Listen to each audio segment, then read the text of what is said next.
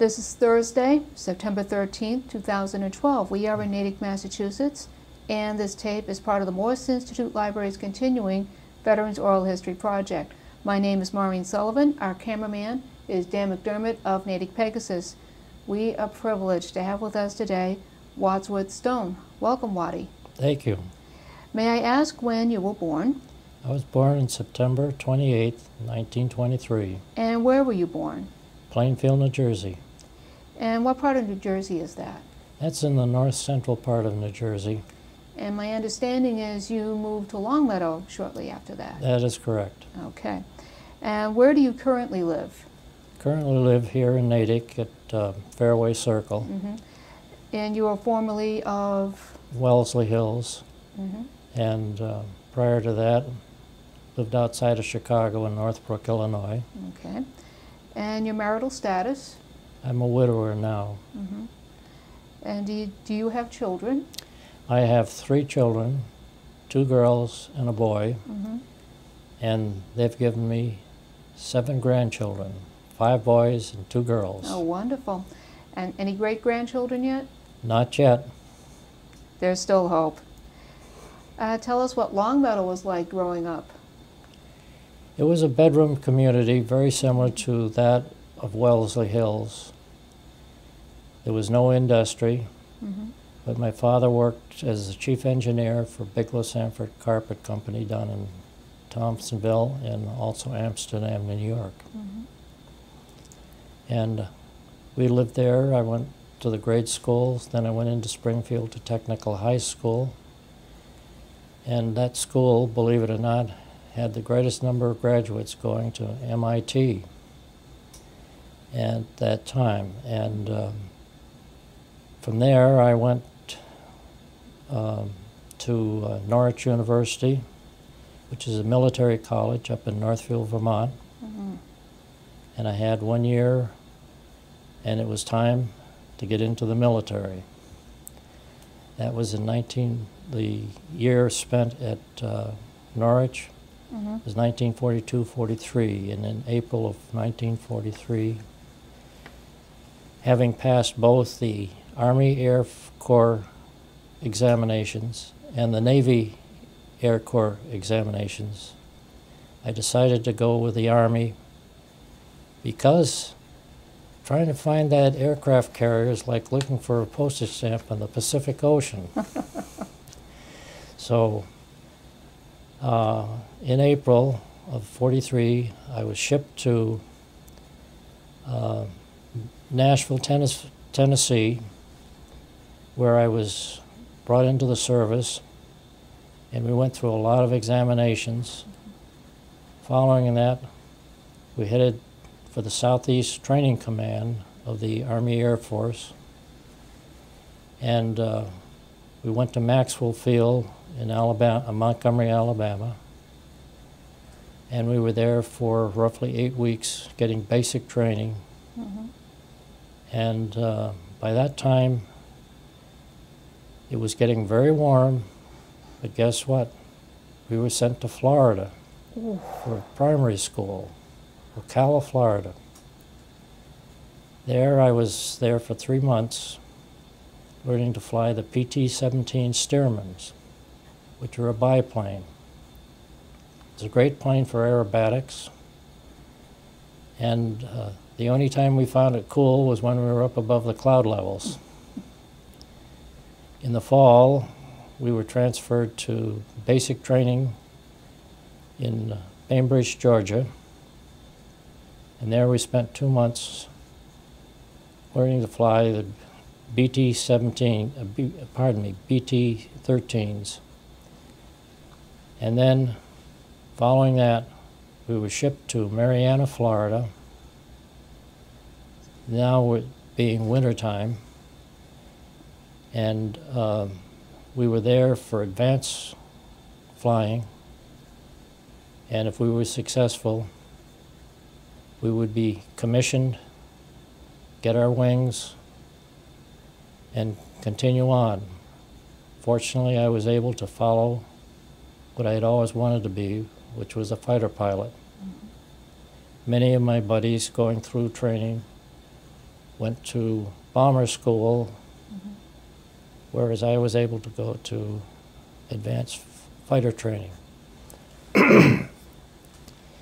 From there, we went to Eglin Field, where I learned to go to gunnery school, and also, while still down in Florida, I learned to fly the P-40 Kitty Hawk. Then we were sent to St. Andrews Air Force Base outside of Washington, D.C., and that's where I learned to fly the P-47 Thunderbolt. And we had an interesting time while we were there. We had one day when we went aloft and went over the coast to gunnery school, and when we came back, Andrews Air Force Base was closed in by fog. So they told us to go over to Washington, D.C. to an airfield across the river from what is now Reagan International Airport. And they only had very short runways. So we had to put it down in the first 10% of the runway, and as it was, I almost went into the river. Oh dear. But fortunately, I was able to hold the brakes, and thereafter we made it back to our base and continued our training. From there, our training took us to Millville, New Jersey for additional gunnery school. And following that, we then were shipped to Richmond, Virginia. In Richmond was a central organizing point for shipping us overseas. And we went from there up to Camp Kilmer, outside of New York City, which is not too far from Plainfield, New Jersey. And we were put on board ocean liners, and we left New York and spent 4th of July on the high seas on our way to England.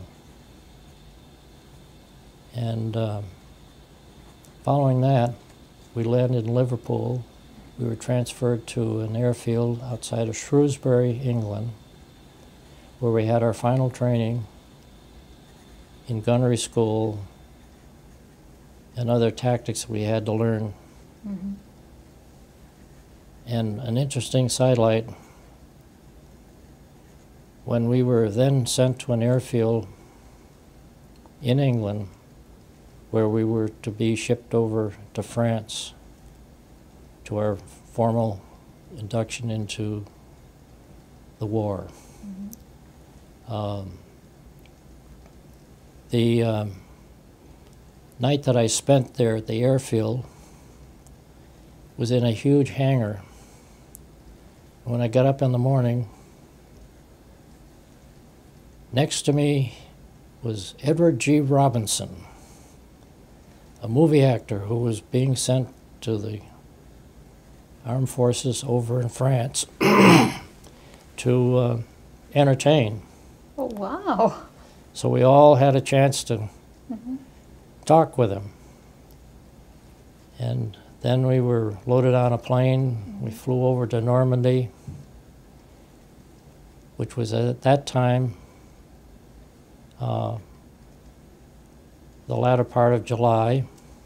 And was this July 44, 43? 44, 44. July 44, So I'm this sorry. would have been, that's okay, that would have been right after the invasion. Right. And we were driven to our different air bases.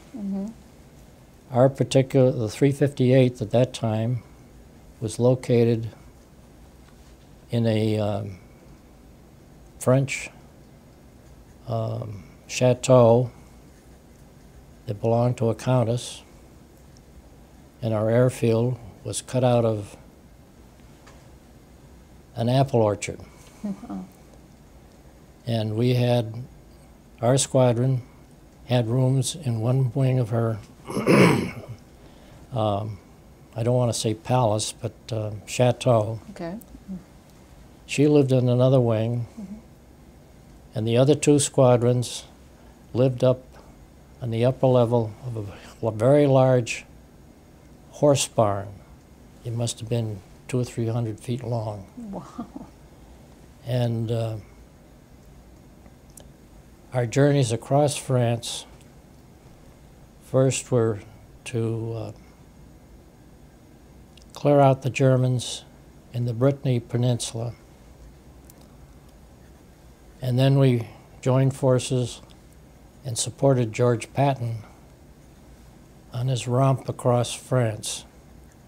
Each day he was roughly 50 miles further across France, and they were having a great deal of trouble getting gasoline and supplies to him. And they tried to hold him down. He said, "I'm going to keep going as long as you can get the fuel to me." And we supported him on front line.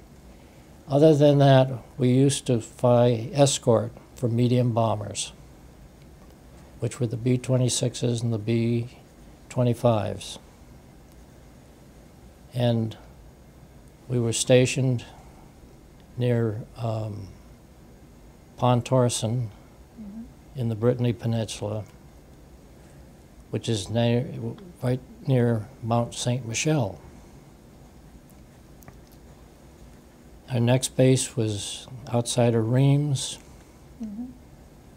and then we were put into Vitry-le-François, which used to be a major rail center, both in World War I and World War II, and had been pretty well leveled. Ouch. Let's backtrack a little bit here. While you were going through all this extensive training, were you aware of the technological advances that were being made during the war as far as aviation was concerned? I mean, you were starting on a biplane and worked your way up to a P-47.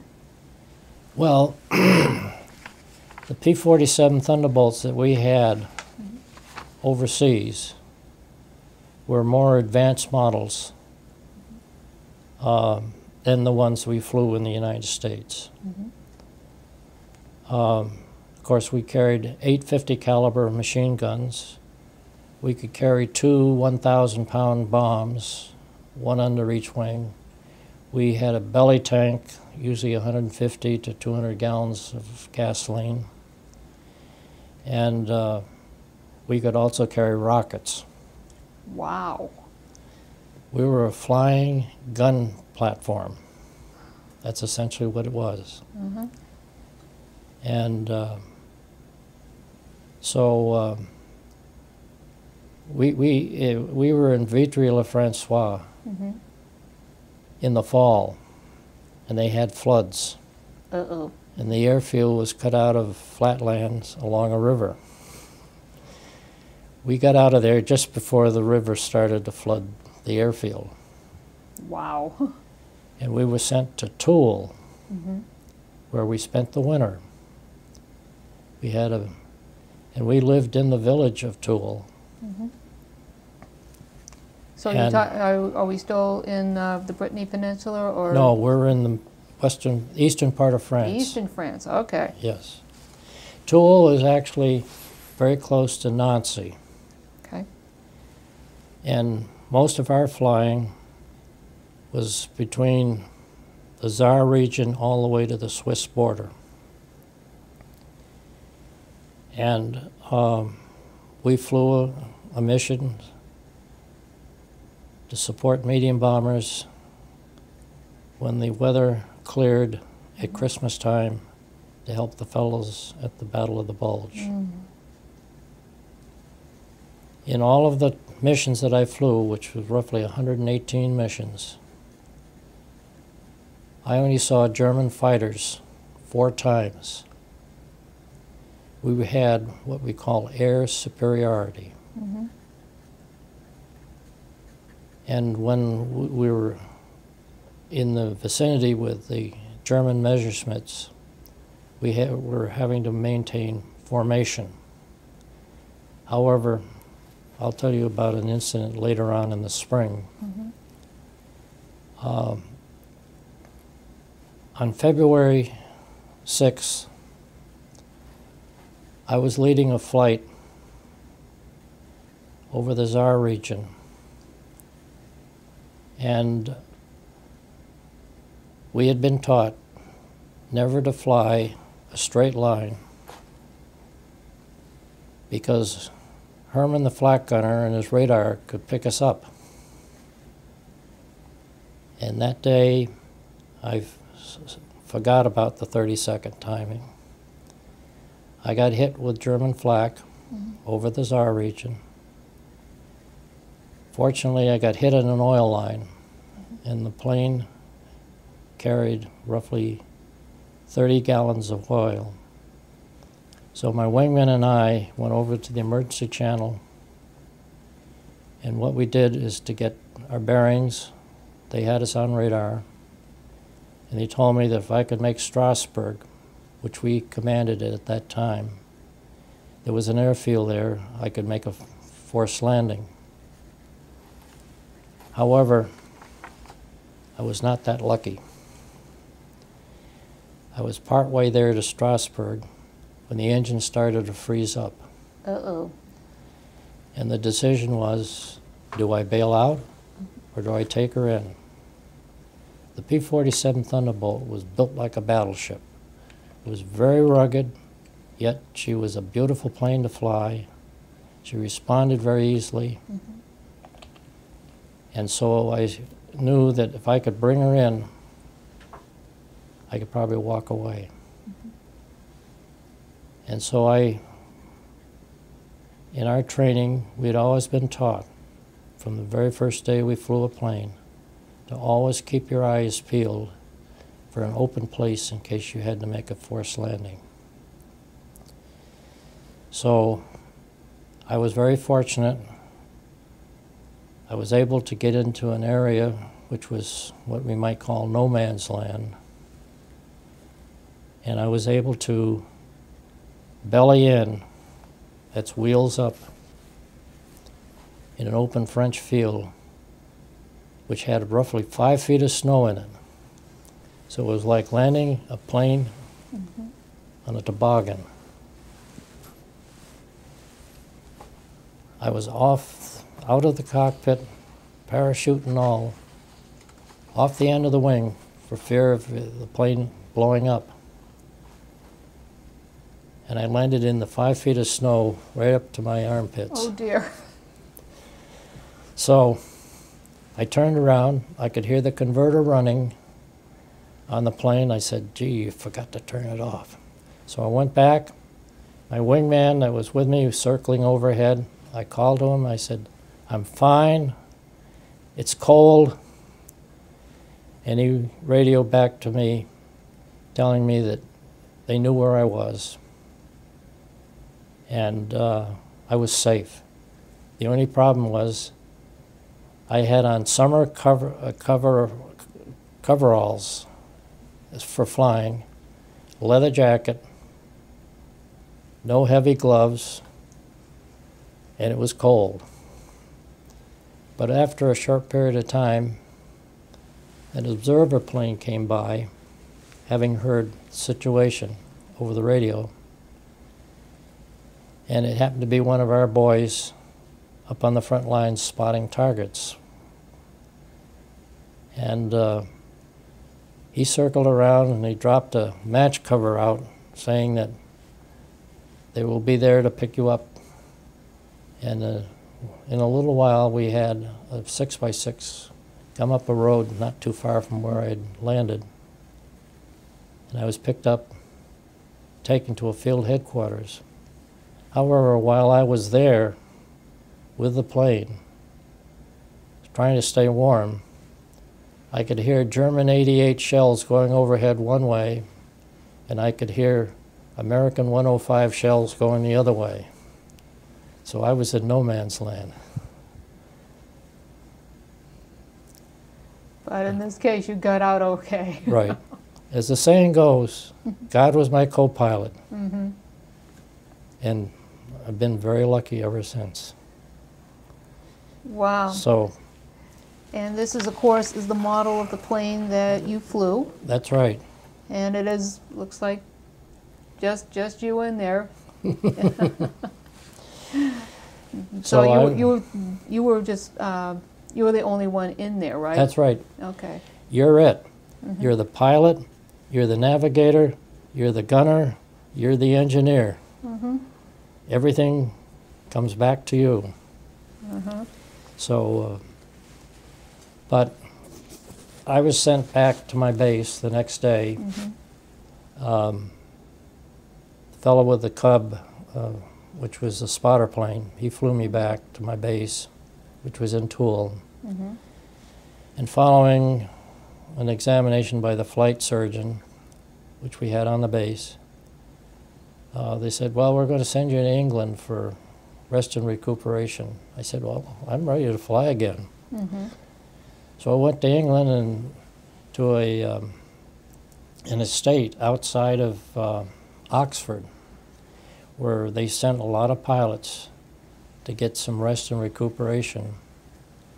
And we had a great time while we were there.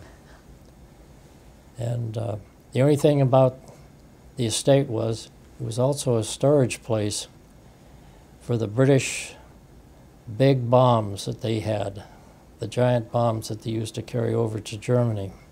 And we thought, if the Germans ever knew, we wouldn't be around. But I went back to my base after a couple of weeks, and I was with the group all the way through to the end of the war.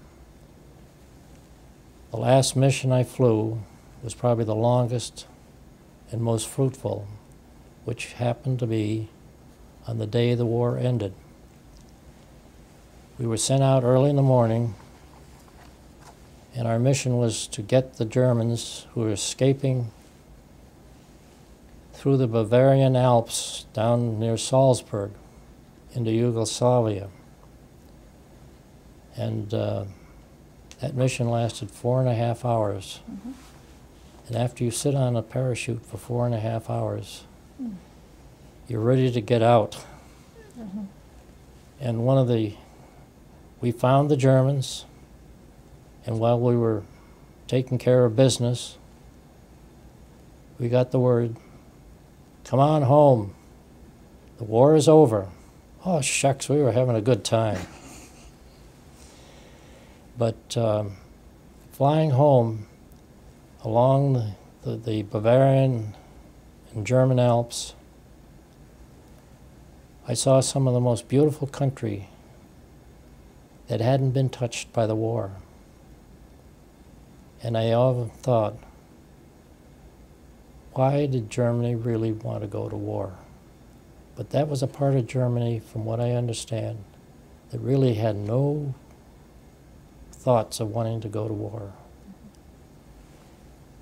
But I was sent home when we got back to the base.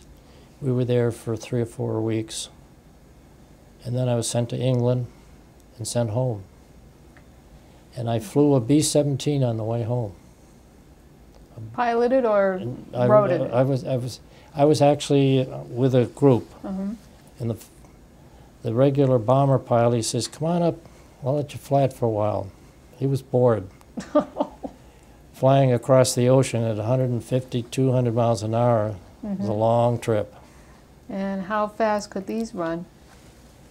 Well, I saw it go past the red line in a dive.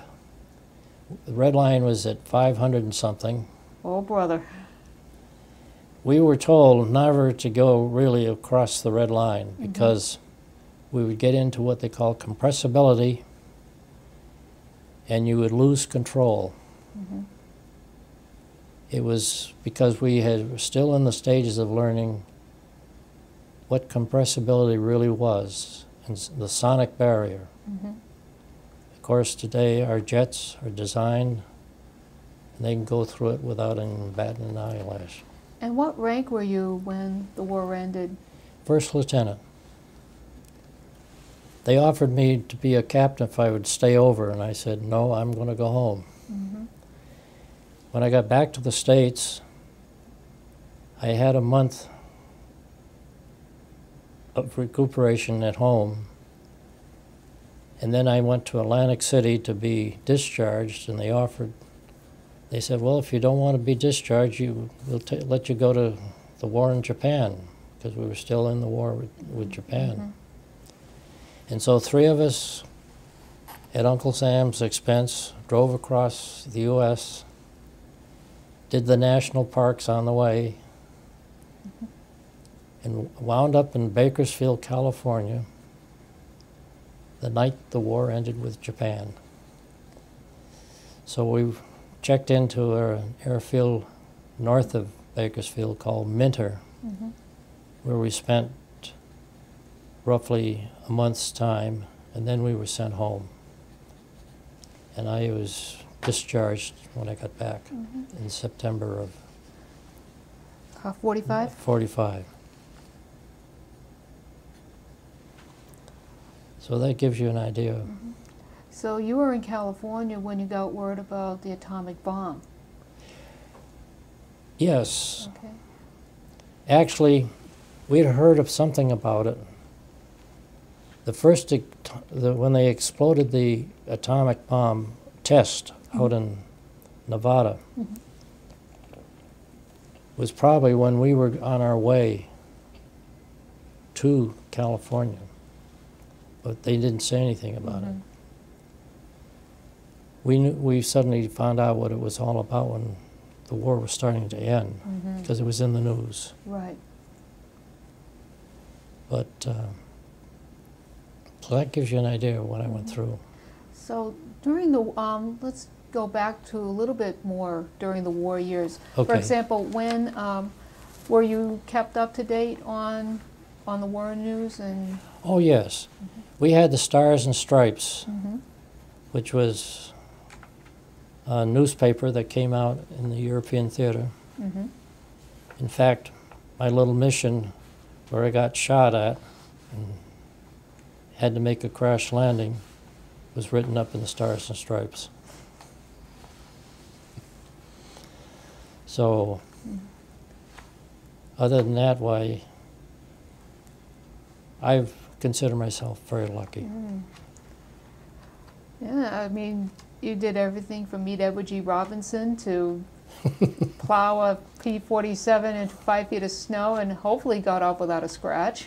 I didn't have a scratch. All I was complaining about, it was cold.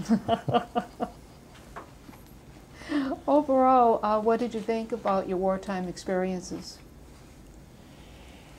Well, I was well treated. Sure, we had it rough, but fortunately, they made an effort for all of us who were in France, in fighter groups, supporting the front lines and the medium bombers. The accommodations that they found for us were pretty decent. I mean, in Toul, which we were there all winter, during the winter months, we lived in an apartment building in town. And so when we had a mission early in the morning, they'd come in and pick us up and take us out to the airfield. Our crew chiefs and mechanics and the armament people all lived in tents, which they had winterized, and they all had the so-called pot-belly stoves to stay warm. Our actual headquarters at the field,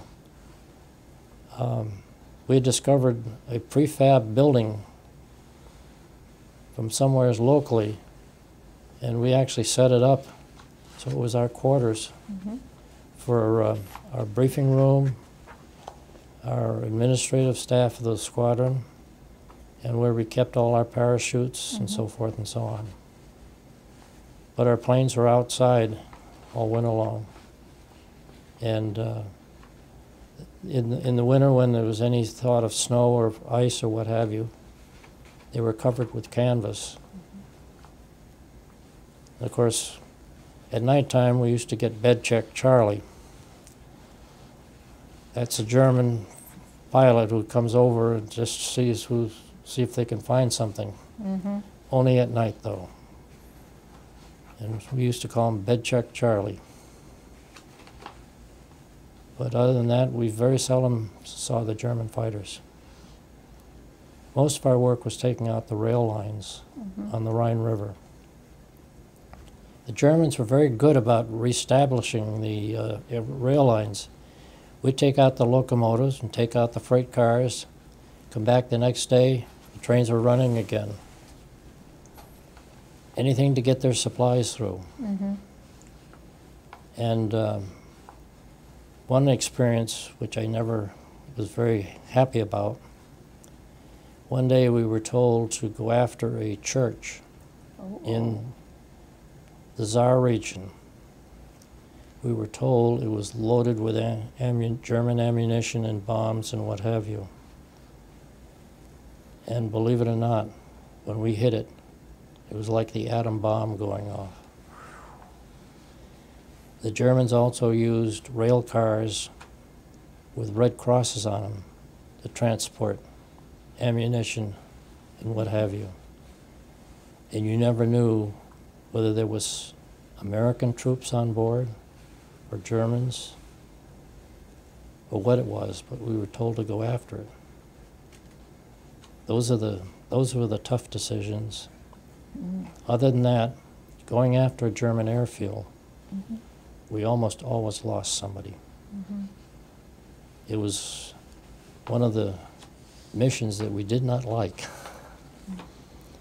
because the German airfields were very heavily armed. Mm-hmm. And it was a case of get in quick and get out quick so that you didn't get hit. Mm-hmm. And the milk runs, as we used to call them, were escorting the medium bombers. We didn't have to.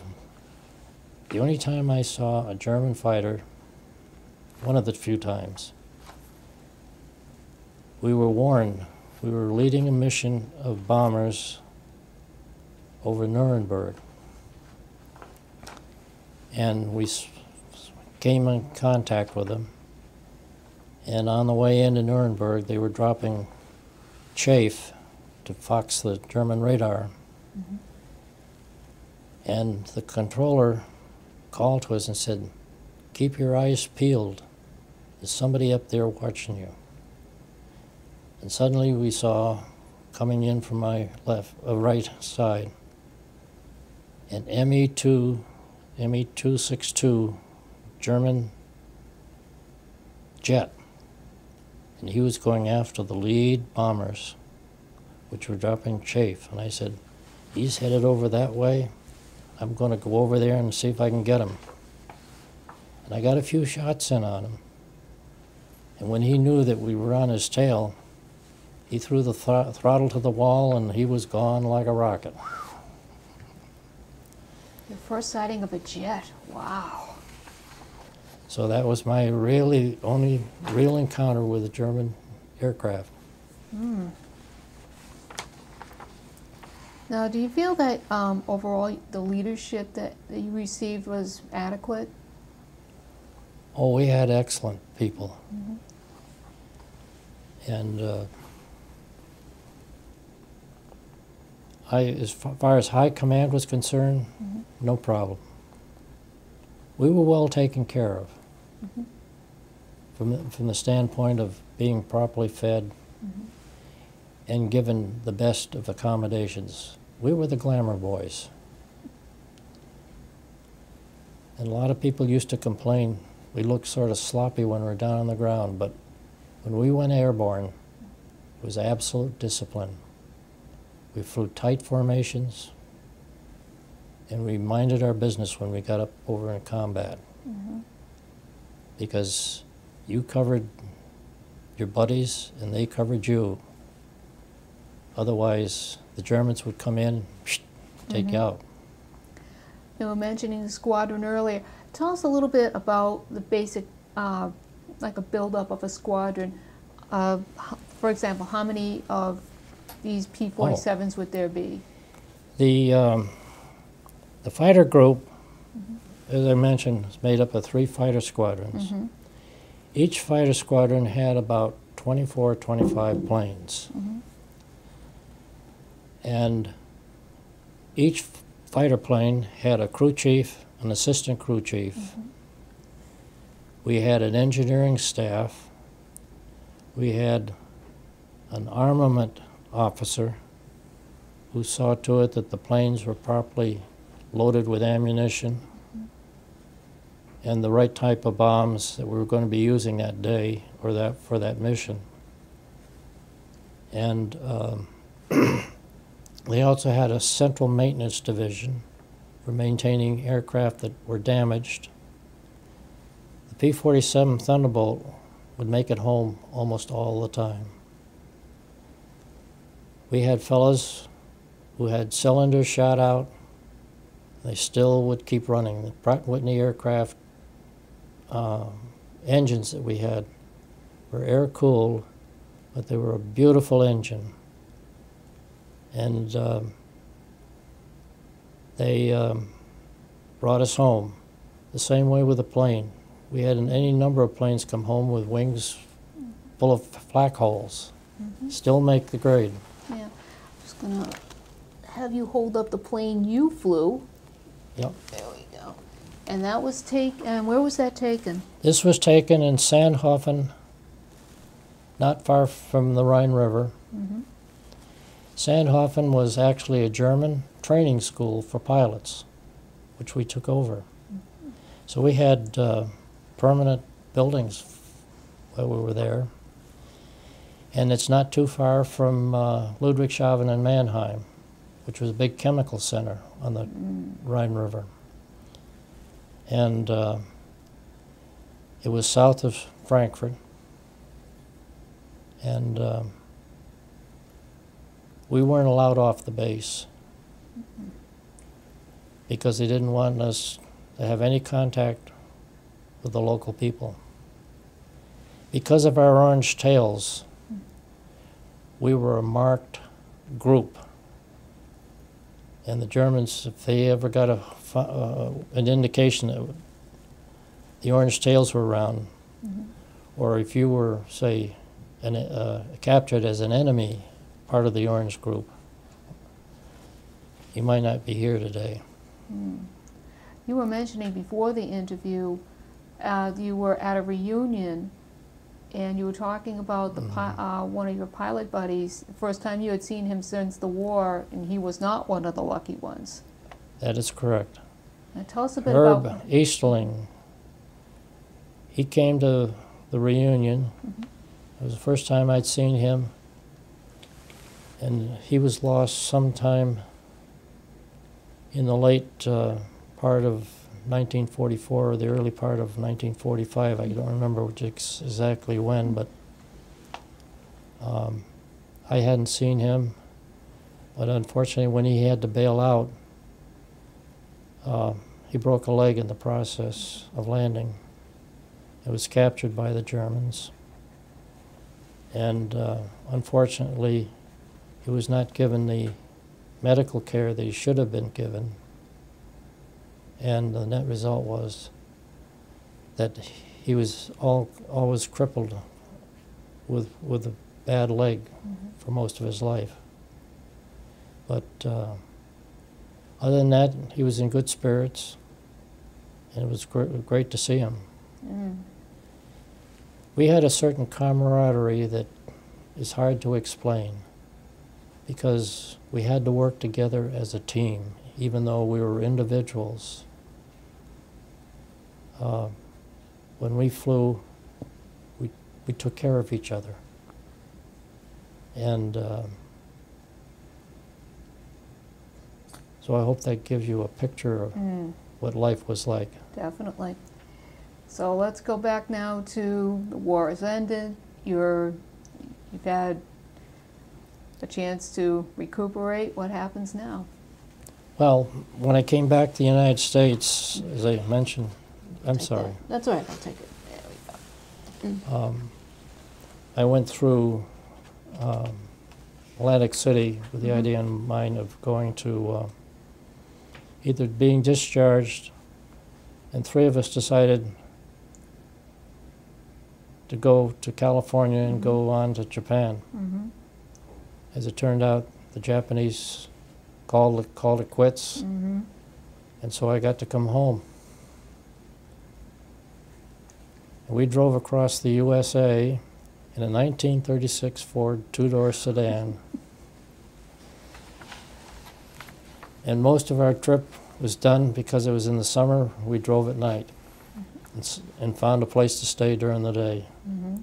But we did the Grand Canyon, we did Bryce, Zion, and we spent a couple of nights at a lodge on the shores of Lake Mead, which was then part of, formed by the Hoover Dam. And,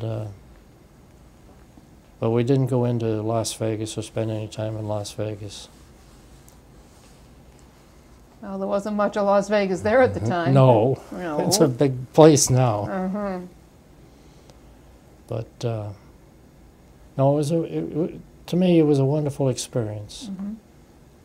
And the main reason for being a pilot was I didn't want to be drafted, because then I might be sent someplace other than where I'd want to be. And I thought, well, give it a try. If you get washed out, okay, but I made the grade. And so I feel that I'm very lucky.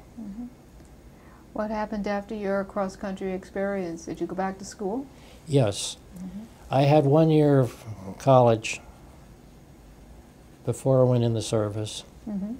So I went and interviewed several schools, and I wound up at Cornell University in Ithaca, New York, and went to the engineering school. I have a degree, Bachelor of Science in Administrative Engineering, which is basically mechanical with management courses added. It was the beginning of a 5-year course, which today is done in 2 separate stages in most cases. But while there, in the first year, a friend of mine from Longmeadow owned a Piper Cub airplane, so I joined him. It was really nothing more than a glider with a 40 horsepower engine on it.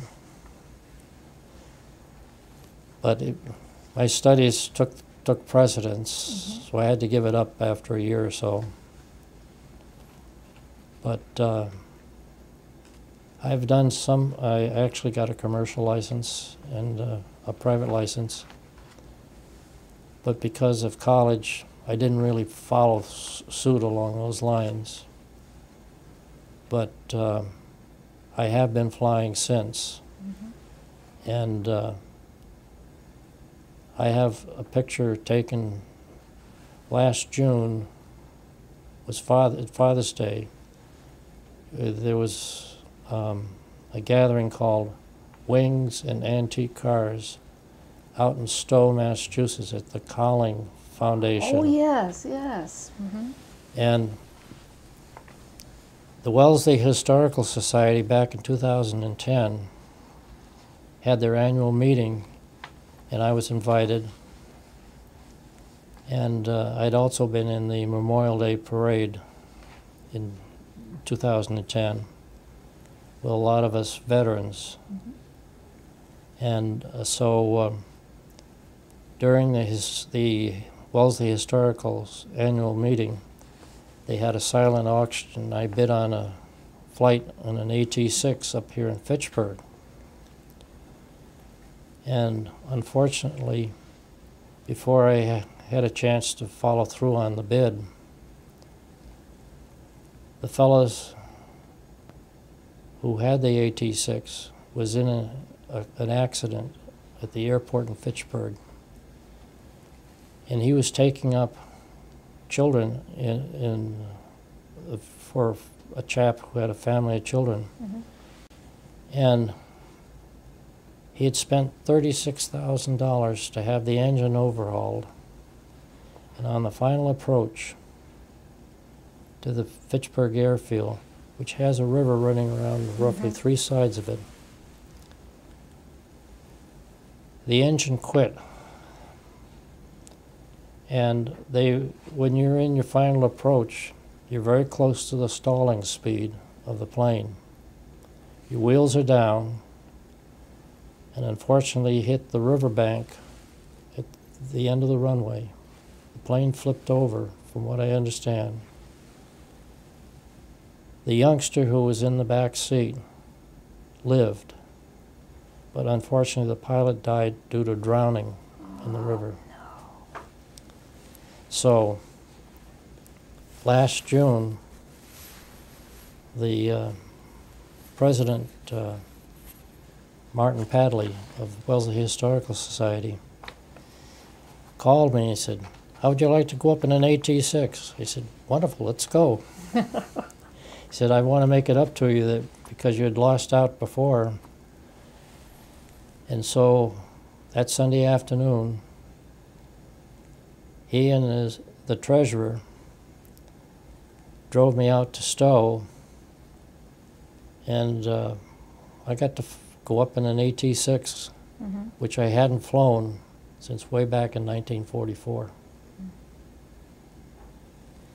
And I got talking with a pilot while we were taxiing out, and he said, "What is your experience?" I said, "Well, I flew P-47 Thunderbolts in World War II." Oh, he lit up just right off the bat. And when we got airborne, he said, "You've got the controls." So I flew it for maybe 15, 20, 25 minutes, circling around the countryside. No problem. It comes right back to you. It's like riding a bicycle. However, he was in the forward seat of the AT-6. And so I had to depend on him to be my eyes going forward. But it was no problem flying it. Oh, that must have been thrilling. It was. It was a fantastic afternoon. And he said to me, he said, "Well, do you want to do some aerobatics?" I said, "I think I'm going to let you do the aerobatics." And so we did a chandelle, lazy 8. We did a barrel roll, which I love to do. Oh, And we did a loop. wow. And so we had a wonderful afternoon. And besides that, I got to see a lot of antique cars, and I saw some antique airplanes that they have in their hangar. They have a beautiful hangar up there. And they had a PT-17 Stearman, which is what we used in primary school. So that's my latest. Okay. Now you mentioned that you had 3 children. Now, did any of the children enter the military? No. No. No, the 2 oldest, my oldest is my daughter. She's 60. Then I have another daughter who's about 54, 55. Don't hold it to me now. That's all right. And my son is 52. My son has learned to fly. He lives in Wilton, Connecticut, and he has 2 boys. And my oldest daughter has 3 children, 2 boys and a girl.